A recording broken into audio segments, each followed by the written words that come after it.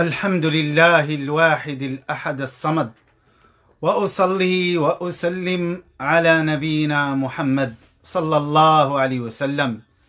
إخوتي أحبتي، حياكم الله وبياكم، وسدد الله خطانا وخطاكم، وعلى سبيل الحق اجتبانا واجتباكم.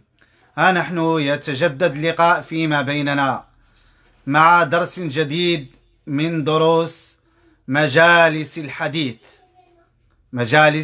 الحديث، ومع شرح الأربعين النووية للإمام النووي رحمه الله. ونحن في هذا اليوم المبارك، خير يوم طلعت فيه الشمس، ألا وهو يوم الجمعة، فيه خلق آدم، وفيه تقوم الساعة، وفيه ساعة مستجابة في الدعاء عند رب الأرض والسماء. إخوتي أحبتي، حياكم الله وبياكم، طبتم وطبنا معكم، وجعل الله الجنة مأوانا ومأواكم. إخوتي أحبتي، ما زلنا مع أعمال الإيمان والإسلام، وقلنا أن الإيمان والإسلام إذا اجتمعا اختلفا، وإذا تفرقا اجتمعا، ولا سيما أن أعمال الإسلام تصب في أعمال الإيمان، وكل عمل لابد أن نشعر به في قلوبنا حتى نتلذذ بعبادة ربنا. فالصحابة رضي الله عنهم جميعا كانوا يستشعرون بالقرب من الله في كل عمل، يخلصون نيتهم لله ويعملون هذا العمل لله جل جلاله، ويستشعرون بهذا القرب، ويتلذذون بفعل الطاعات والقربات إلى رب البريات على هدي خاتم الرسل والأنبياء محمد صلى الله عليه وسلم. إخوتي أحبتي، جاء في الأثر عند الإمام أحمد رحمه الله، وعند الترمذي من حديث سهل بن معاذ الجهني، إن كان في هذا الأثر في سنده ضعف، ولكن معنى الحديث صحيح، أنه من أعطى لله ومنع لله وأحب لله وأبغض لله وأنكح لله فقد استكمل الإيمان. انظروا إخوتي، نهج الصحابة رضي الله عنهم كان فكرهم كله لله، لأنهم شبعت قلوبهم وشربت قلوبهم معنى الإخلاص لله الواحد الأحد الصمد، معنى وما أمروا إلا ليعبدوا الله مخلصين له الدين. شربت قلوبهم حقيقة ألا لله الدين الخالص، فعلموا أن العطاء لله، والمنع لله، والحب في الله، والبغض في الله، والزواج لله، هذا من كمال الإيمان. فأصبحت حركاتهم وسكناتهم وفكرهم ومشيهم كله إيمان، لأن الإيمان يزداد وينقص. فهم كانوا في ترقي، لأن كان مذهبهم رحمهم الله ورضي الله عنهم اجلس بنا نؤمن ساعة يوميا. هؤلاء الصحابة رضي الله عنهم عندهم هذا الفكر. إخوتي أحبتي، هؤلاء الصحابة رضي الله عنهم هم خير القرون، هم الأسوة، هم القدوة في كل صغير وكبير لمن أراد أن يلاقي الرب الجليل الكبير المتعال. إخوتي أحبتي، هم بدل الغالي والنفيس، بدل الغالي والنفيس.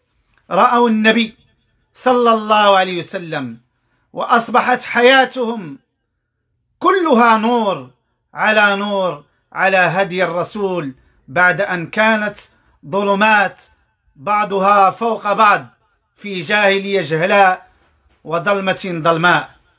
إخوتي أحبتي، كانت صلاتهم إيمان، ركوعهم إيمان، سجودهم إيمان، قيامهم بين يدي الرحمن إيمان. كانوا يتلذذون في القيام بتلاوة القرآن، كانوا يبكون من خشية الله. كان الواحد منهم إذا جاءت آيات الوعيد توقف واستعاذ برب العبيد وبرب المخلوقات من عذاب النار وعذاب جهنم ومن كل فسق وفجور. كانوا إذا سمعوا آيات الجنة يقفون وسط الصلاة في النوافل، وهذا ثبت في النوافل عن النبي صلى الله عليه وسلم. والصحابة رضي الله عنهم لما رأوه فعلوا فعل النبي صلى الله عليه وسلم. كانوا إذا سمعوا آيات الجنة توقفوا في صلاة النوافل وسألوا الله الجنة واشتاقوا إليها، واشتاقوا إلى رؤية الرحمن الحنان المنان. هذا عند أهل كمال الإيمان، لا تمر عليهم آية إلا وتدبروها، لأن تدبر القرآن مطلب يحبه الله ويرضاه، بل الله أمرنا به: أفلا يتدبرون القرآن أم على قلوب أقفالها. كان الصحابة رضي الله عنهم إذا مروا بآية فيها خير سألوا، وإذا مروا بآية فيها شر استعاذوا بالله من كل شر. إخوتي أحبتي، الصحابة رضي الله عنهم خير القرون، على رأسهم محمد صلى الله عليه وسلم. كانوا إذا ركعوا في الصلاة عظموا الرب، مجدوه، بجلوه، كبروه، نعم، وقروه، نعم، عرفوا وعلموا قدر ربنا جل جلاله. لهذا النبي صلى الله عليه وسلم كان إذا ركع يطيل في الركوع ويعظم ربنا. ولما نزلت آية فسبح باسم ربك العظيم، قال النبي صلى الله عليه وسلم: اجعلوها في ركوعكم. فهم الصحب، هم الصحب لما سمعوا اجعلوها في ركوعكم أصبحوا يتلذذون بطول الركوع وطول القيام. وأما في السجود فقال النبي صلى الله عليه وسلم لما نزلت فسبح باسم ربك الأعلى، قال النبي صلى الله عليه وسلم: اجعلوها في سجودكم. فأصبحوا في سجودهم وهم من هم أقرب الناس إلى الله بعد الأنبياء. وقال لهم النبي صلى الله عليه وسلم: أقرب ما يكون العبد من ربه وهو ساجد فأكثروا الدعاء. فأصبحوا يسبحون الله ويهللونه ويمجدونه ويحمدونه ويصلون على النبي صلى الله عليه وسلم في سجودهم، ثم يسألون سؤلهم ويتلذذون. فانتقلوا بهذه الأفعال من الإسلام إلى الإيمان، ومن الإيمان إلى الإحسان. هؤلاء الصحابة أصبح صيامهم إيمان وإحسان، أصبحت حركاتهم إيمانا وإحسان، أصبحت أقوالهم إيمانا وإحسان. إذا سمعوا اللغو أعرضوا عنه، أدركوا صفات عباد الرحمن، فما طلعت شمس ولا غربت على قوم أفضل الناس بعد الأنبياء والرسل من الصحابة رضي الله عنهم. نعم إخوتي أحبتي، الأنبياء والرسل هم المصطفين الأخيار، والله اختار أصحاب النبي بعدهم لصحبة النبي ونقل دينه، كما قال ابن عباس رضي الله عنه في تفسير الآية التي يقول الله فيها لنا: قل الحمد لله وسلام على عباده الذين اصطفى. قال ابن عباس: الحمد لله وعباده الذين اصطفى هم الصحابة رضي الله عنهم. فالصحابة نقلوا لنا حياة النبي، نقلوا لنا إسلام النبي، نقلوا لنا إيمان النبي، نقلوا لنا إحسان النبي، فأصبحت الصحابة حياتهم كلها إيمانا وإحسان. إذا سمعوا اللغو أعرضوا عنه، نعم، إذا سمعوا الغيبة لم يتحملوا، آذانهم أصبحت تسمع كل ما يحب الله ويرضاه، أبصارهم أصبحت لا ترى إلا ما يحب الله، أيديهم أصبحت لا تبطش ولا تعطي ولا تأخذ إلا ما يحب الله ويرضاه، أرجلهم أصبحت لا تمشي ولا تقوم ولا تقعد إلا فيما يحب الله ويرضاه. نعم، هؤلاء الصحابة فهموا وأحسنوا العمل، لأنهم سمعوا النبي صلى الله عليه وسلم يقرأ عليهم القرآن: ليس على الذين آمنوا وعملوا الصالحات جناح فيما طعموا إذا ما اتقوا وآمنوا وعملوا الصالحات ثم اتقوا وآمنوا ثم اتقوا وأحسنوا والله يحب المحسنين. أصبح إسلامهم مقرون بالإحسان، وإيمانهم مقرون بالإحسان، فأصبحت تقواهم إحسان، لأن العبد كلما اتقى إلى الله ارتقى، فأصبحت حياتهم يعبدون الله في السر والعلن كأنهم يرون الله جل جلاله. لماذا؟ لأنهم سمعوا أركان الإحسان في حديث جبريل عليه السلام من النبي العدنان مباشرة، لما سأل جبريل النبي صلى الله عليه وسلم: فما الإحسان؟ فقال النبي صلى الله عليه وسلم: الإحسان أن تعبد الله كأنك تراه، فإن لم تكن تراه فإنه يراك. فهموا هذا الركن الركين والأساس القويم، أن هذه أعلى الدرجات لأهل التقوى وأهل الإيمان وأهل الإحسان.